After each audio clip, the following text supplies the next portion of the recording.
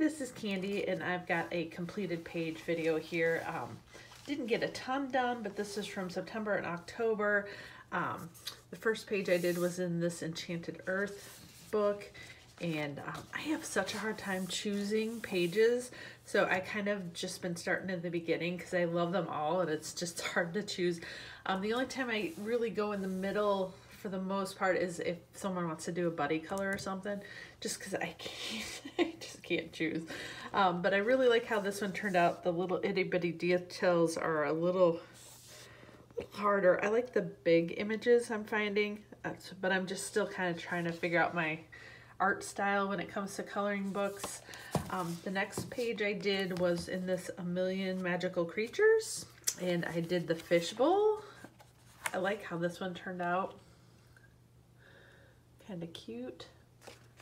The next one I did was a printed out page from a coloring book that I had purchased, and I like that one. I tried playing around with the background. Not super happy with the way it turned out, but it looks cute. The next book I found this at Walmart. I thought, oh, how perfect, right in October. So I only did one page. I actually did a buddy color with this one, and I'll put an image of the gal Judith who colored with me.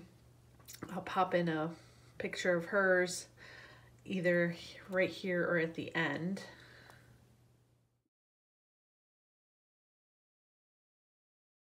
And then after that one, I did one in my Mermaids by Pop Manga, Camilla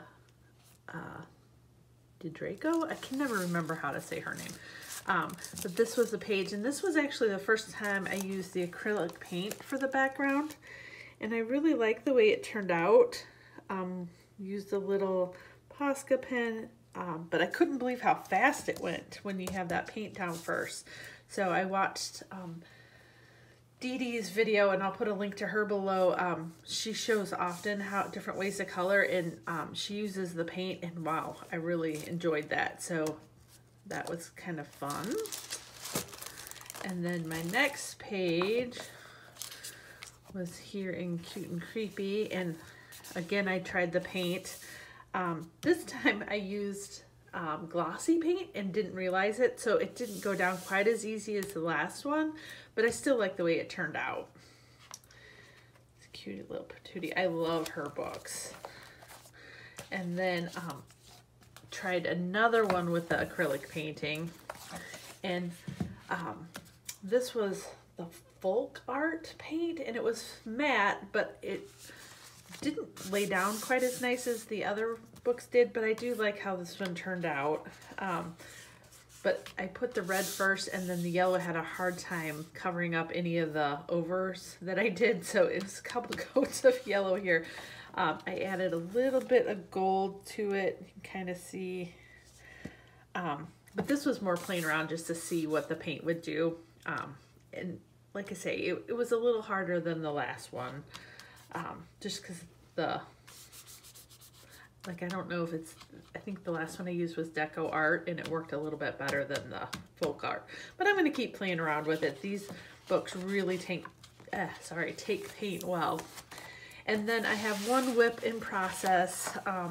I started coloring this one with my Copic markers, and I'm going to go in here and add all the details with the pencils. So I'm really excited about this one. And I looked on Instagram, and I didn't see too many of these done. I think I only found one other person who had colored this page. So sometimes I like to look at other people's just so I can get all the details, because there's so many little things jumping in and out, and I sometimes have trouble figuring out what's what. But this one was a little tougher, like here in this little foot of the, a lot of times I'd miss that and try to color it like hair. But anyway, those are my completed pages for this month. I hope you like them. I try to put up on Instagram as I get them done, just so they're not sitting forever, because I'm so slow when it comes to life. Has just been so crazy for us. We have 2 special needs sons, and our oldest just got moved and starting his very first job after college. So it's just been a busy time for our family. So anyway, hope you guys are all having a great day. Can't wait to check out all your guys' coloring pages, and have a wonderful November.